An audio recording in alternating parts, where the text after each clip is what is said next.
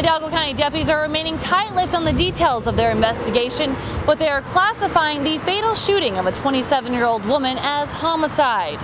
It all happened around 1 this morning. The call came in through the emergency line, the 911 system.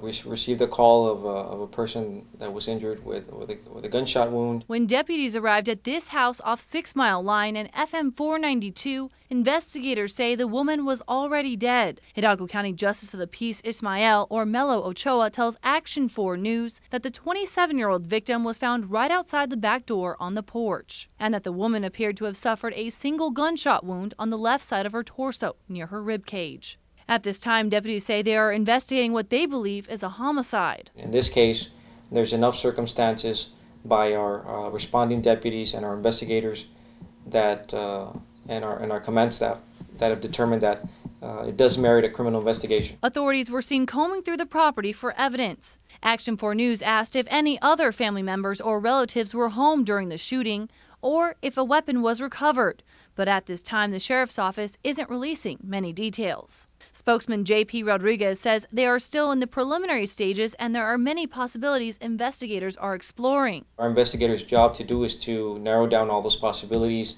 obtain a motive, and obtain potential suspects, and also making sure, like I said, that we collect the appropriate evidence in order to be able to charge someone if a suspect is developed. They also tell us that detectives are interviewing witnesses, but not releasing information on possible suspects. The Hidalgo County Sheriff's Department is not releasing the woman's identity at this time or the person who made that 911 call, but they say it is still an ongoing investigation.